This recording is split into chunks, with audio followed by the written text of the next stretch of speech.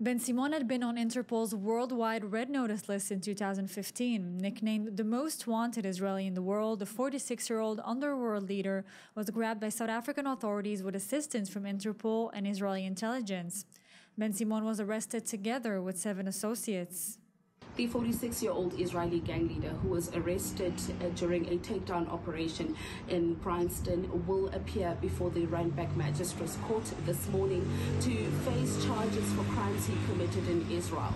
He, together with 7 others, will be back before the Randburg Magistrates Court on Monday to face charges of crimes committed in South Africa. Ben Simon is a leader of a notorious gang dealing in international drug trafficking, extortion, and other criminal activities.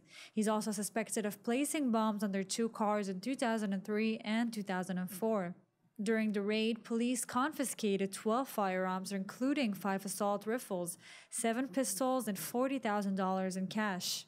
Ben Simon is known for his connections to the infamous Abergil Israeli organized crime family and its imprisoned leader, Yitzhak Abergil.